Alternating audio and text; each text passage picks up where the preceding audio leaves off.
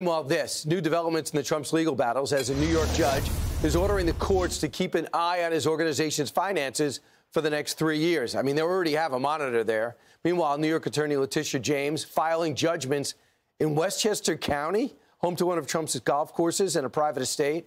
It could be the property seized if Trump doesn't secure a $454 million bond in 3 days' time or gets it knocked down because it's up for appeal. Here to react, Fox News contributor, George Washington University law professor Jonathan Turley. Jonathan, your thoughts as we count down till Monday? Well, you know what's interesting, Brian, is that you would think that this monitoring would have been the entirety of the remedy. If the court was really concerned about whether Trump would be honest in future dealings, they could have just imposed a monitor. Instead, he imposes this ridiculous amount of penalty on Trump. He could have picked any figure because none of us can make sense out of this. He could have said $1 trillion, and he just sits back and watches the defendant scramble to have to sell off properties in order to protect properties.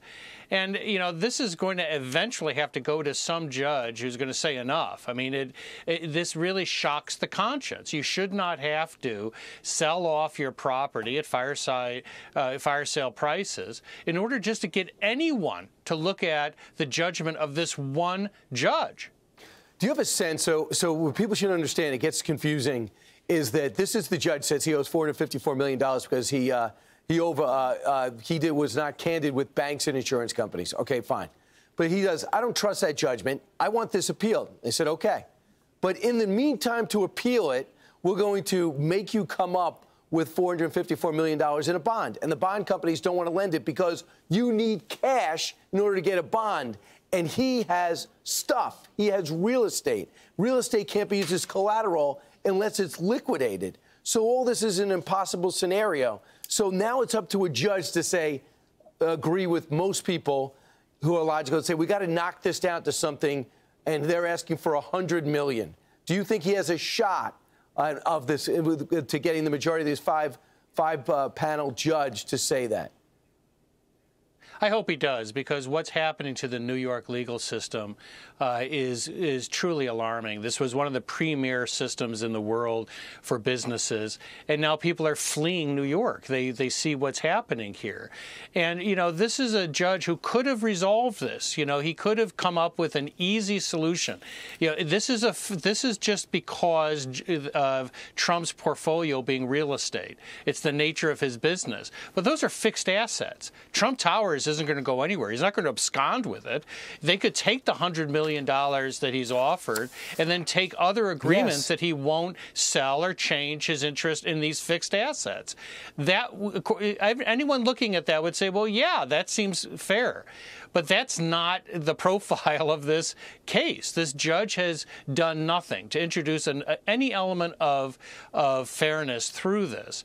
And so you're really between a rock and a hard place if you're Donald Trump. You've got a portfolio with real estate, and people don't take real estate in order to float a bond. And as Mark Cuban said, when you're in a zero interest rate environment, very few people keep cash around. Smart investors invest it in things, and he is not a fan of Donald Trump.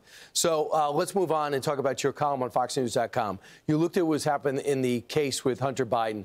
You saw Bob Alinsky's testimony. You saw Dan Goldman ridiculously try to engage him, get the answers he didn't want, and try to move on. You saw AOC make incredible outrageous accusations, and Bob Alinsky knocked that down, too. And you've come to this conclusion. One of the lines that really stood out. As a lifelong Democrat from a politically active Chicago family, I can no longer recognize the party from my youth. We once stood for something other than the next election or hating others. Can you expand on that? Well, I don't know how we got to this point as the Democratic Party. You know, this is a party that is now actively supporting censorship and blacklisting. It's a party that has supported ballot cleansing and court packing. It's a party where you've got people like former Senator McCaskill calling witnesses Putin lovers because they're appearing against the Biden administration. You have Democratic members who are saying that you are a Russian fellow traveler if you raise questions related to the Biden corruption scandal. And at some point, you have to ask, well, what have we become? I mean, what do we stand for? it's unrecognizable for many of us who have been lifelong Democrats. We used to stand for something. And now it just appears that it's about the next election, or it's about hating Trump more than loving other values like free speech. And I think free speech is the thing that has caused many of us, who I guess you are of the old timers, that really have a sense of alarm. The Democratic Party used to treat free speech as one of the defining values of the party. The Democratic Party is now an anti-free speech party. It is actively pursuing censorship, blacklisting, funding groups to go after even the revenue of sites that they don't like on the right. And so at the end of all of this, when you secure the election that you're fighting so hard to win, what exactly will you be at that point other than victorious? Very well said. Even better here than you put it in your column. We'll see what happens. I know a lot of people were busy in the afternoon, but if you can go back and look at some of this testimony, I'll probably replay it on C-SPAN. You're not going to believe some of the interactions and how nobody covers Bob Alinsky. Jonathan, thanks so much. Appreciate it. I'm Steve Doocy. I'm Brian Kilmeade. And I'm Ainsley Earhart. And click here to subscribe to the Fox News YouTube page to catch our hottest interviews and most compelling analysis.